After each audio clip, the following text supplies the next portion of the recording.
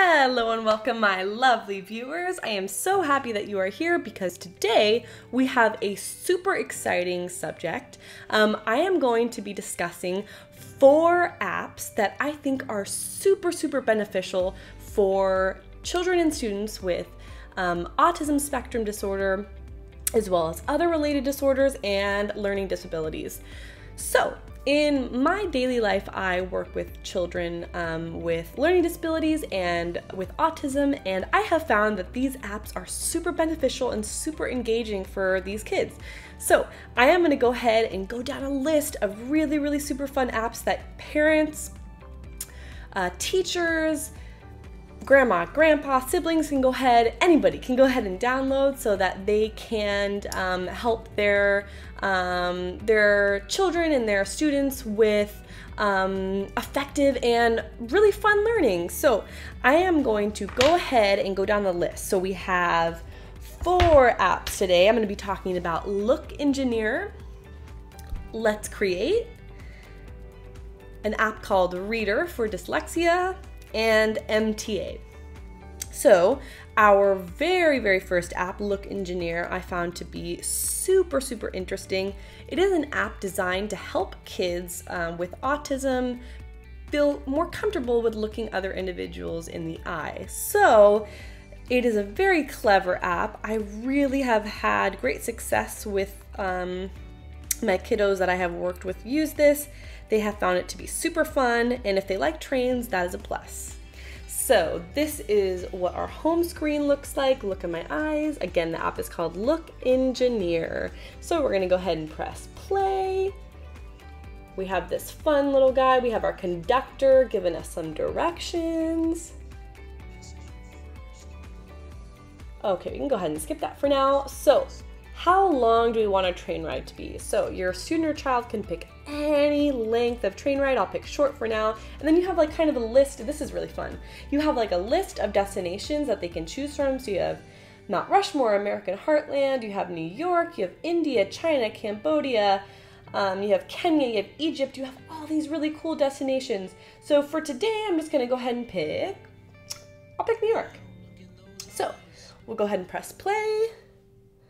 See here, we have a number that actually popped up in the child on the screen's eyes. So then that our kiddo that's working with this, working on this would then press hopefully the correct number. And then they get a prize, which is the coal for the fuel for the train. So that's pretty cool, just like a little prize for the end. We would pick number 8. So again, super engaging. I really like this app. I have found it to be really effective and really fun for the kids that I have worked with. And I really did see some progress in just the comfortability from the beginning to when we got to play with the game or play with the program a little bit more. So I found that to be really effective. Children with autism typically, not always, but typically find difficulty in engaging in direct eye contact, and so that app is designed to promote that comfortability and assist in engaging in eye contact a little bit better in a non-intrusive way. I found that to be really cool and useful, so there's our first one. Again, it's called Look Engineer, and you can download that one on the App Store. Our second one, my most personal favorite for sure, is Let's Create. So we have Let's Create. Here we go. Some cute little music. I don't know if you can hear it. There we go. Gives us a screen and shows us a bunch of different kind of themes we can choose from. And I really like this app because it helps kids, it promotes their creativity, but it also helps them identify and associate objects with certain groups. And I think that was one of the goals here in creating this application. So I really, really love this one. So let's go ahead and pick. I had so much fun when I was working on this one with one of the kiddos. So you can go ahead and build with this guy in any way that makes sense to the kiddo. You can, let's see, kind of making like a fort there.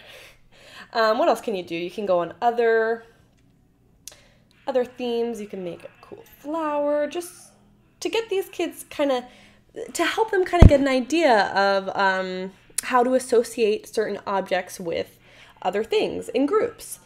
So I really like that premise. Let's see, we also have a coin one. We have building. You can build a house. This one's kind of funny, but useful. Some garbage. And we also have, oh, I love this one. We have our seashells. So yeah, this one just is really, really cute and really fun. I would probably suggest this for an age group of maybe like 3 to maybe 4 to 6. But I saw a lot of smiles when I would pull this app out and use this one with the kiddos. So I think that this could be really beneficial and just, again, kind of group association, so identifying objects and putting them into groups, and in a really kind of clever and fun, super fun way. So, and that's also kind of fuels their creativity and with building. If your child likes to build, they have all sorts of kind of themes here where they can put things together in a really systematic and interesting way. So I really, really like this app. Again, this one is called Let's Create. All right, let's move on to our next app. That one is called, let's see, our reader. So this one is called AVAZ Reader, AVAZ. Hopefully it's AVAZ Reader. So this one specifically is targeted towards children with dyslexia.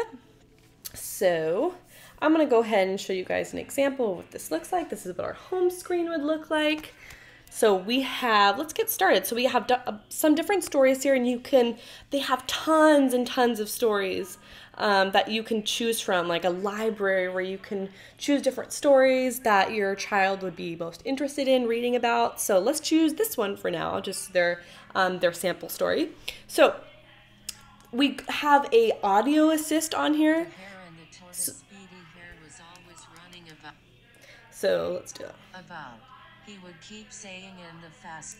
So we have our audio assist, and then we also have, so if we need to, sometimes it's really beneficial to actually be able to move your finger with the word.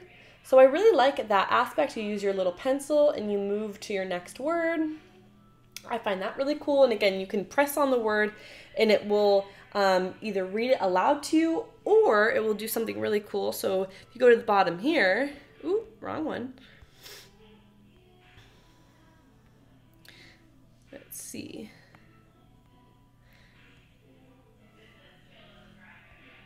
So you can go back here, you can press hint. Let's do a more challenging word. So let's try speedy. Oops, no.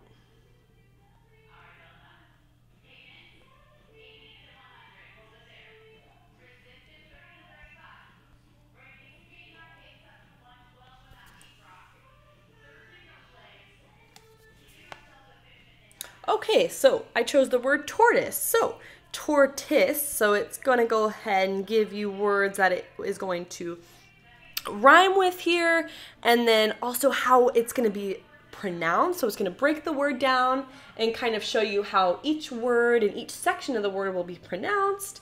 And then it will also give the syllable so that you can sound it out with your student, which I really like. And then it will show you a picture. So I really like that. It's just a super interactive way to read and engage with, oh, what's this? oh, again, just it will actually read aloud the words. We have an audio assist here. So a really fun and interactive way to learn how to read, and also children with dyslexia, it can be really unmotivating when you see everybody around you just be able to read and learn so much easier. And when things just look so opposite in your brain, and it can be so unmotivating and so challenging and so hopeless sometimes. So to have something like this, to have an app that actually kind of helps you, especially if you're a very visual learner, just helps you really break down, especially these really hard words that can look really confusing and look really backwards. It just, I think it fuels a lot of hope and is much more motivating and exciting for these kids to interact with. I really got excited about this one, and we'll be using it over a period of time. So more to come on this one, and about the progress I see using a AVAZ reader. So again, located on the App Store, but really cool stuff. So our next app is, it is called MITA, and it has like a little elephant next to it. So MITA, I realize that looks backwards in your screen. Okay, so, oops, just exit it out. I have an older model of an iPad, so I hardly think that is an in-app issue. Rather, it's probably just my iPad kind of breaking down here. So, all right.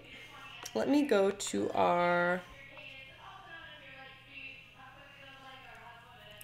home screen here. So we have and this is geared for parents. Again, it says parents, but also just guardians, grandma, grandpa, aunt, uncle, teachers, tutors, whoever. So whoever is assisting this kiddo in more effective learning. So again, we have all these really fun games, and they will kind of break it down and tell you whether they're easy, intermediate, or challenging. Let's go to the very first one. Let's see, let's go to our language game. So go ahead and start this tour. So we'll kind of go ahead and show you how to use the game, and let's go to the game sample. So, should have some audio here.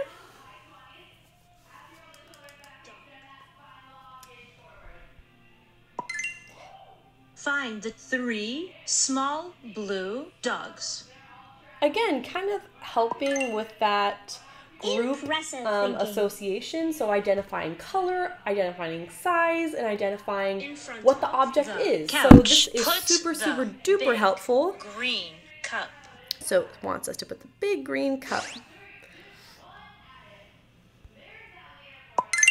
Okay. That was a little obnoxious, but no.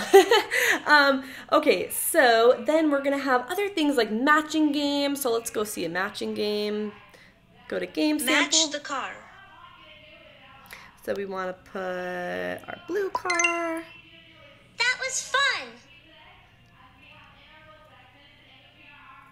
So again, we want to match the car. So we have 2 red cars. They look very similar. Again, it's just kind of about helping your child identify and be a little bit more aware of the differences between these cars. So yeah, group association, identification, all those things. We have vocabulary builders. We have sorting games. We have arithmetic.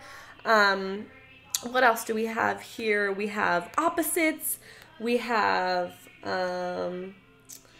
reading games, writing games, counting, analogies. We have a lot of different, I think there's over 79 different games to go through. So again, this app is MITA, and that is also found on the App Store. So again, I'm super excited about all these. I really find them to be super beneficial for learning, as well as to be really engaging. So let me know your guys' thoughts about these different applications, if you've either used them or you're really excited to use them now. or if you have some other suggestions, I would love to hear. So thank you guys so much for tuning in. I am so excited to hear your guys' thoughts, and I really hope this video was helpful. I'm excited to hear what you guys have to say. Thank you so much for tuning in. Have a great day.